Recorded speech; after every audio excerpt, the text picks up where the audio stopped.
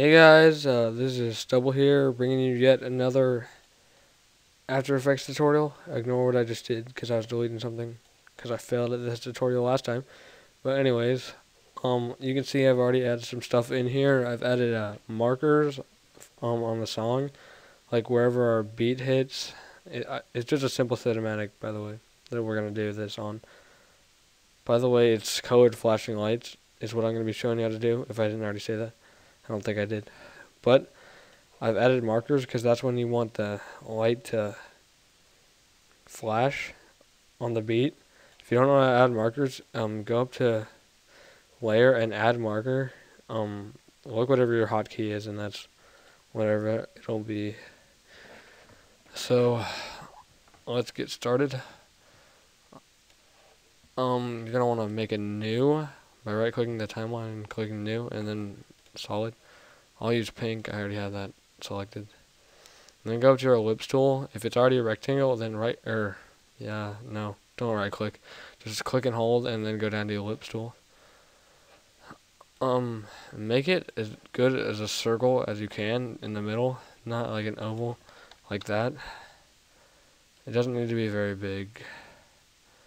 That looks pretty good. Go down to your mask where it says all this, mask path by mask path, mask feather, and all that stuff. And make the feather 300, so it's like see-through. But it's okay because you make the mask expansion 500, so make it a lot bigger. It is kind of uneven, but it's okay for the tutorial. You want to take some time drawing your circle if you're doing this. I'm just doing it for the time's sake. Right click on your solid and make it, or go to blending mode and make it add.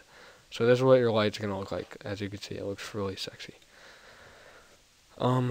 Drag or go to wherever your beat is.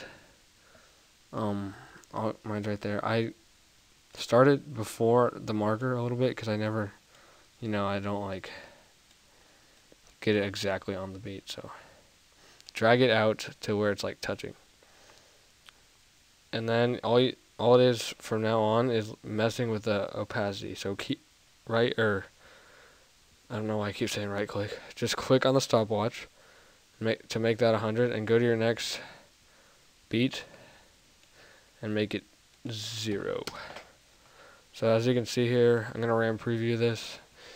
You can see it flashes with the beat and then slowly fades out. So sorry if this is kind of loud. Okay. This is a good song, by the way. It's really good for editing. I'm going to be using it soon, so that's not why I'm using it, but just saying.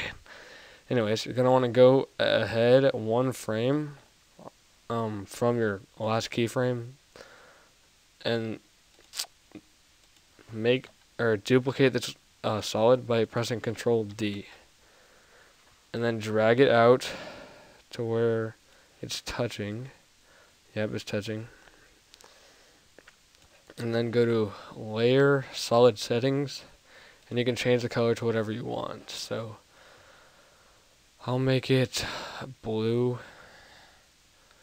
Yeah, that's blue. And then you're gonna want to press MM to drop it down, or you can just drop it down using the arrows, and mess with the opacity, because the beats are not all like evenly spread apart. So I'm gonna move this keyframe back to where this beat hits. So there, we already have our 2 colors. So this is kind of time consuming. Control D again, drag it out to your next beat.